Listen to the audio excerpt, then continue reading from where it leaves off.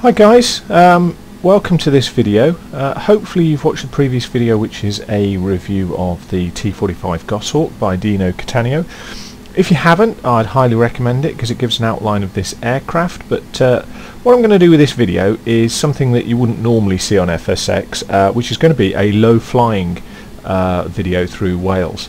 And this aircraft is awesome for it, and there's a couple of reasons why it's awesome for it, and I shall go through them now. The first thing is it allows you to use default FSX flight plan. So I can put in plan, it comes up with a line, that's my flight plan, and if I click GPS it tells the system that I want the GPS, i.e. this line, to be entered into my system, which is good. What you can now see is that's our heading, and this little line over here is where the GPS is telling us where to go, and because it's in navigation mode it's telling us our next waypoint is 22.5 miles away. Job done. There we go. That next waypoint is Cosford, which is an airbase in the UK. So here we go. Let's get airborne and see how we get on. So advancing the throttle, power comes up 75%, and brakes off. Away we go. Now, as I said in the previous video, one of the things with this is that we've got a flap limiting speed of 200 knots and a gear limiting speed of 200 knots. I have got active Sky Next involved, so this is genuine UK weather. Got no idea which way the wind's coming from, but there we go.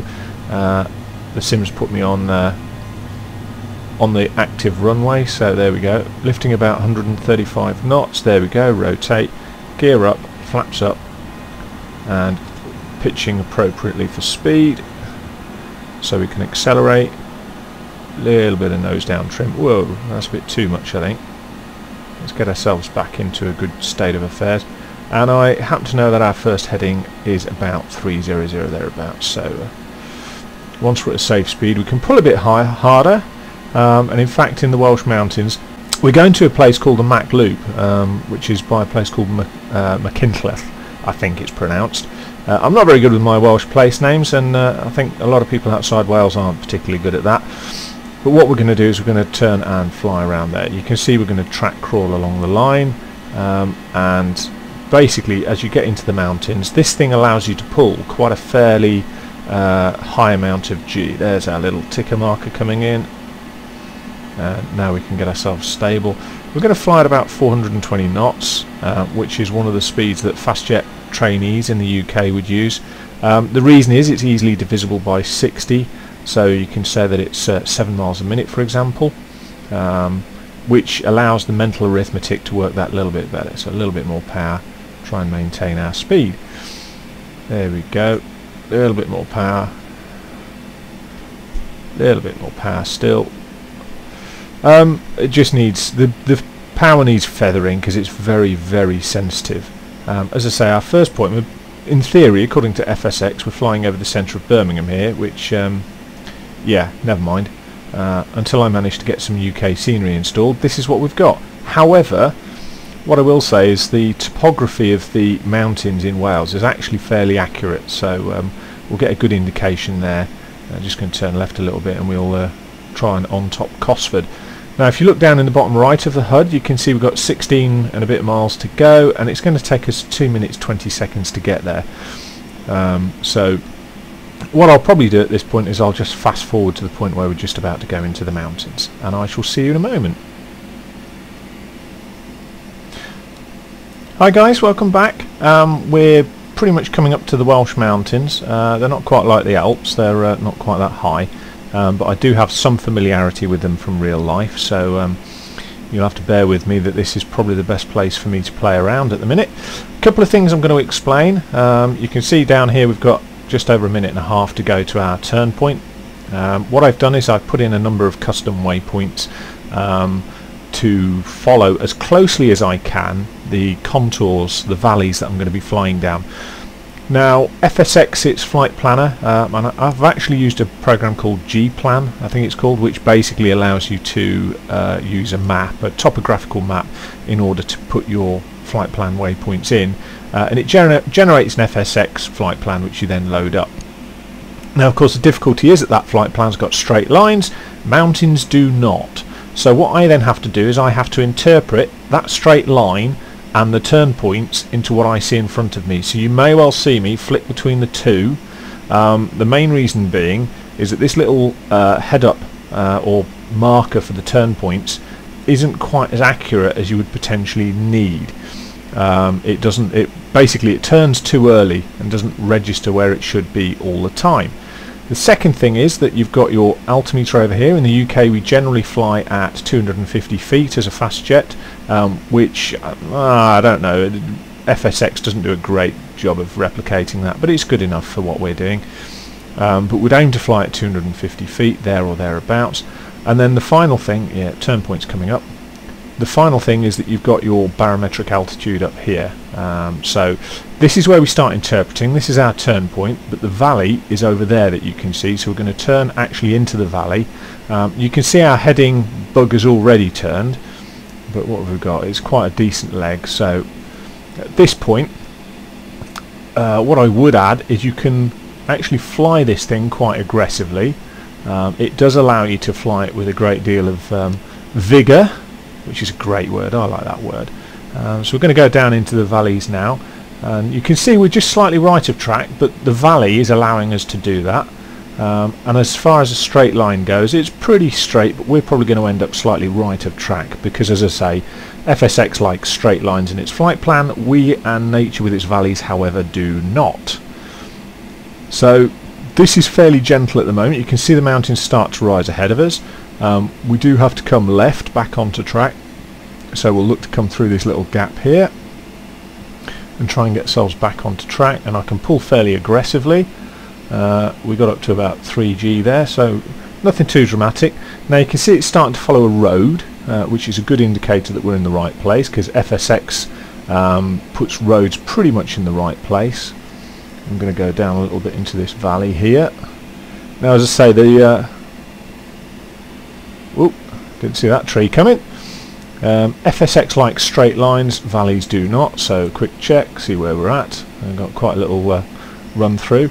You can see the heading markers jumping around a little bit. That's as expected. I don't quite know what the range is on the display, but certainly on the HUD it's telling me I've got about 11 miles to go to the next point. Seems a bit much. That's because it's already changed. We're going to turn left in a moment, but we can't do so till the hill's out of the way, so compared to FSX we're turning slightly late with its flight plan, but I know in reality we're turning just about right. How about, it's not that bad a turn.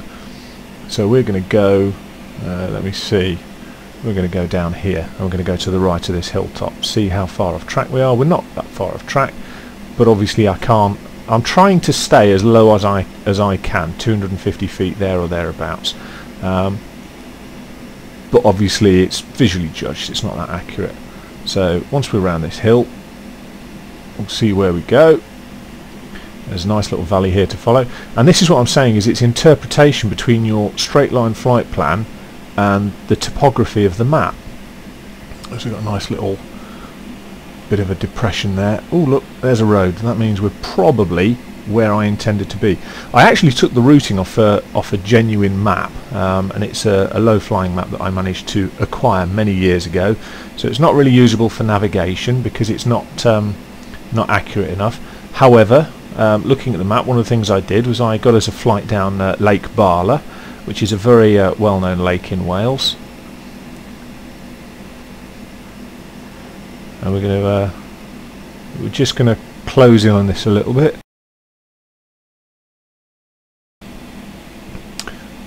Right, so here's Lake Barla. We're going to turn and follow it. Now the turn isn't that significant, but I know from the map that we are in effect following this. And actually the fast jets do follow this lake. They do come screaming down here at the best part of, I think they do it about 360 knots, so we're being a little bit more energetic, so to speak.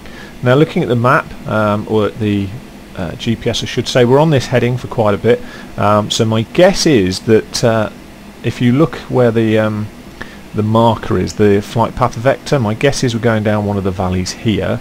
Now I know there's a loop in here somewhere, and you'll see me having to work hard to interpret that, but fundamentally I'm trying to use the topography to stay as low as I can, and that does mean there's some fairly hard turns involved, and if I get a chance to point out where we are, I shall do so. So you can see the loop coming up ahead on the GPS there, look.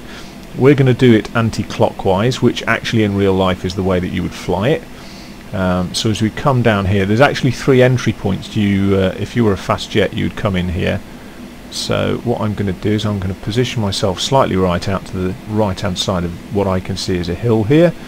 Now I've got the road, so I got a bit too much altitude there. We are going to go to the left of that mountain. Now with the weather system that I've got with Active Sky Next is going to give us a bit of the turbulence, and I can say from personal experience the turbulence in Wales is not that pleasant. So let's just come around this way a little bit and get ourselves lower. Don't really want to crest over that ridge if we can avoid it. So let's just have a quick look at where we are. Yeah, we're coming in nicely. So there's the primary valley we're aiming for. We're going to follow this road. A little bit of turbulence there. Get our height down now. We're at 450 feet on the Radalt, but that'll come down quite quickly. Now before we go in, we've only got a short stint before the next turn point, so I've got to find that turn point. The hill on the right now is where a lot of aircraft spotters come to watch low-flying jets in reality. So we a little bit close there. I don't profess to be an expert in low flying, but we're turning left round this valley here, and I know from experience this is quite a tight turn. So all I've got to do is get round it and hope I don't black out. There is a lot of G coming on there. Follow the road, and we're going down this little bit of a valley here. Quick check of the map. It goes round to the right of this spur. So we're coming round here. Make sure we keep our altitude over the hills. It's nearly caught us out a couple of times. There's the road. Where are we going now? A little bit further on. So we're going to go round here and then round that spur. Yeah, once we're round this hill here, we just pull round to the right, give ourselves a good go at it. Yeah, we're turning left down this valley here. There's the road. A lot of roads follow the valleys, so it's quite helpful. Yeah, we need to keep coming left. We're a little bit high there, so we're going to come back down into the valley, nestle down into that. So we're going to go left in a minute. I reckon that interpreting that, we're going to go just beyond this hill, this spur of trees on the left.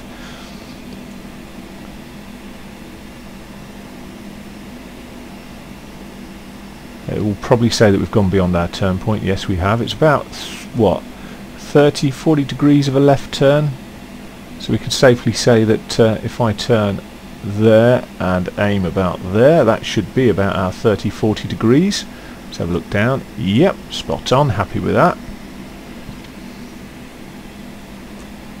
Short run though, so past this spur that's coming out the left towards the road, we're going to go round to the left. This is a 90-degree turn, so it's going to be quite a hard pull.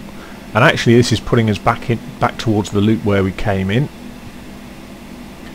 So yeah, this is quite a tight turn. Now you can see the gap starting to arrive on the left. We're going to pull tight into that. We've got quite a long run after it, so round she comes, and looking for the valley. There it is. That's what we're after. Fairly straight line. We're going to go to the left here. Round again. That's the valley we're looking for there, through this point here. As we look down, yeah, we're slightly right of track, but we're following the valleys, so we're restricted by the terrain for where we can fly. Let's just get ourselves down here a little bit. The turbulence is kicking off massively. I'm obviously going a bit lower than 250 feet. Okay, so from here I'm just going to go around this piece of high ground here, just to the left. I say high ground, it's not particularly high. It's not like it's you know, Mount Etna or something ridiculous, or Vesuvius. It's literally what you see is what you get with it. So we're pretty much on track. We need to go down this valley that's just to the left of the nose. And then what we're doing is we're actually going to go to the coast, and we're going to, in fact, what I'll do is, because we're going to the coast, I'll go to where the water is. The water's in the low point, in the low ground, so we'll take that. We're going to go to the estuary, which goes out onto the Irish Sea. We're going to turn right, and then we're going to fly up to Valley. We're going to do an approach and a landing at Valley. So I'll probably skip ahead with that bit, just purely out of the fact you don't want to see me. No doubt you don't want to see me fly a straight line along a coastline. That's not the most exciting thing on earth. So here we go. Let's just follow the river. There's a lot of, if you're doing VFR flying, visual flight rules, a lot of the times if you're quite low to the ground, even in general aviation, if you're sort of 1500 feet, you also fly IFR, which is short for saying I follow roads, rivers and railways, because they're lovely features to follow if you're low, because they stand out, they're clear and whatnot. That's, you know, instead of flying IFR in the airways, you fly IFR, I follow roads, rivers and railways. So here we come, we're coming around 250 feet. We're going to fly over where the red lights are, that's Carnarvon, and then we're going to route to Valley. So I shall see you in a moment. Welcome back again, guys. The large green patch you can see in the distance is the Isle of Anglesey, which is up where RAF Valley is, and that's where we're going to fly to. It's just out to the left of the nose. It's quite close to the coastline, so it's relatively straightforward to find. So with that in mind, there's just a couple of things I'd like to point out as we close on it. We've got about 2 minutes to go to get there. It's Echo Golf Oscar Victor. You can see on the bottom right. It's very nice. It even tells you what the waypoints are when you set them in with G-Plan. We've lifted up a little bit to 600-700 feet, just to give us a bit better view. What we're going to do is we're going to do a run in and brake. I have absolutely no idea what the wind is. It's very poor of me not to have checked it, but there we go. So I'm going to look for the runway lights of RAF Valley, which is currently 10 miles away, and we're going to see where we go from there. What I'll do is a run in and brake, which is a fairly standard routine procedure for military fast jets. The reason is that what it allows them to do is come into the circuit and to bleed off speed very quickly onto a downwind leg. So I'm expecting it to show red lights for the Pappies all the way through on the basis that it's a low level flight.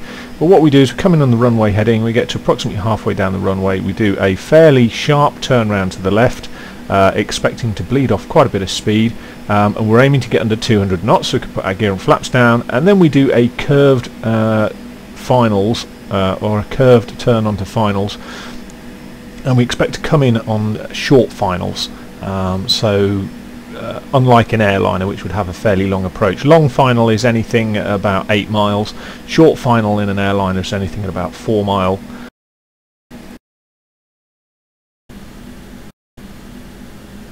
So we're looking at coming in significantly lower than that and significantly faster. So I'll just line myself up with the runway now. The runway heading I assume is going to be about 300. We're still doing about 300 knots. And it does look very spectacular when people do it in real life, but without an audience and not being at an air show, I don't suspect we're going to get the same kind of response. But here we go anyway, let's see how we get on. So we're at 320 knots, which is a reasonable speed. I have to say, from up here that looks like an incredibly short runway, but anyway, with 320 knots, close the throttle and round we go. I would expect to get up to a circuit height of probably about 1,000 to 1,500 feet. Speed's bleeding back nicely. I expect to pull round on to about 150, something like that. Might have to add a little bit of power there just to arrest the speed coming off that quickly. Just bring the nose round a little bit more. Let's have a look at where we're at. That's not bad. So I need to trim a little bit. I'm going to bring more of the speed off. We're just about coming to a beam, the downwind end. So as we come off, first stage of flaps, gear going down, the speed's going to wash away quite a lot. We're at about 1,000 feet, and we're going to do a curved turn on to final now, making sure the speed's not bleeding away too fast, and we do want some descent, so we're going to initially set about 160 knots. It's requiring a little bit of back trim now. Just position ourselves. Yeah, that's looking nice at the minute. So we've increased speed to 170 and we've got a slight climb on, which is not particularly great. We'll at least make sure we're not going to climb. Back towards 160 knots. Yeah, that's looking nice. Descending a little bit quick, so raise the nose, a little bit of power. A little bit high according to the pappies, however I expect that's going to change. We've not had to use the speed brake, you see, to manage our turn. We're coming back onto glide slope nicely. Still at 160 knots, so we're going to start to close the throttle now. We can put full flaps down. So, yeah, gear down, 3 greens. Now we try to avoid being on a closed throttle because otherwise the engine spool up time is too great. So we want to be at about 60% power. We need to get ourselves properly lined up with the runway, not messing around as we are.